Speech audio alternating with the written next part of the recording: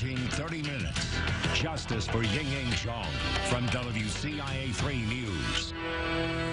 Yingying hadn't been missing for long when her family and boyfriend flew in from China. They were desperate to find her, and Brent Christensen was just as eager to watch it all play out. On June 29, 2017, 20 days after Yingying went missing, her family, friends, and colleagues planned a walk and concert dedicated to her. Brent Christensen had been following news reports about the case closely, and he decided he would go to the walk. He texted his girlfriend, Tara Bullis, asking her to go with him. She didn't want to at first, but being the submissive in the relationship, she agreed to meet him there. Let's find Yingying. Let's find Yingying. Bullis was secretly recording their conversations. At one point, Christensen said something about everyone being there for him. When she realized what he was telling her, she went to the bathroom to email the FBI. Nobody knows that. Christensen was drinking rum from a water bottle as he began to reveal more to Bullis. Eventually, he says he's the one who made Yingying disappear. I cut her clothes off and just started doing stuff to her, and I choked her for just about 10 minutes. I carried her into my bathtub, grabbed the bat, and I hit her on the head as hard as I could, and it broke her head open. So I took her head off.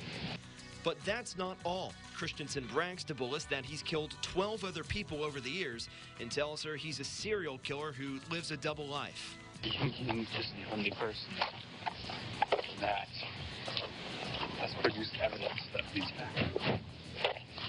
Number 13. Since I was 19. There's a number that will be enough. No. My legacy.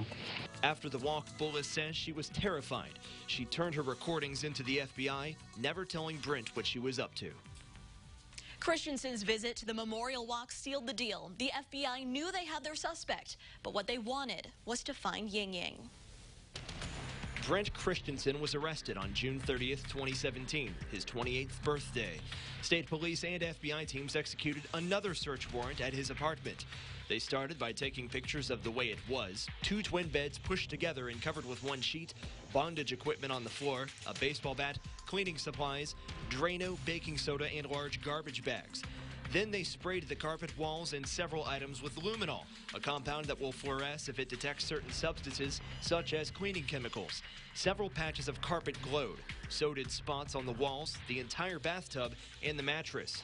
The mattress also had some blood stains on it. A spot of carpet below the mattress glowed, so investigators cut it out and looked underneath. There was a blood stain. Investigators found out Christensen had put in an apartment maintenance request for mold cleaning in the bathroom.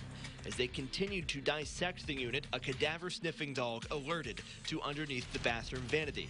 Teams removed the entire vanity and the pipe underneath it. By this time, they'd had custody of Christensen's Saturn Astra for more than 2 weeks. Luminol spray revealed he cleaned it extensively, especially the passenger side door. Pieces of his apartment were sent off to the FBI lab in Quantico, Virginia to be tested for DNA. Investigators had already obtained Zhang's DNA profile using a toothbrush and other items found in her apartment at Orchard Downs. Her DNA was found on Christensen's mattress, his carpet, and on the baseball bat in his apartment. The FBI announced Brent Christensen was charged with kidnapping and that they believed Yingying was no longer alive.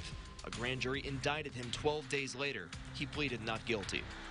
3 months later, he was slapped with a new indictment, claiming that his alleged kidnapping also resulted in Zhang's death and that he lied to the FBI about his actions. It would be 2 years before Christensen's trial started. A lot happened in that time, including Christensen's team withdrawing the possibility of a mental health defense. All the while, Yingying was still missing. Up next, the trial finally starts, and on the first day, defense lawyers say something no one saw coming.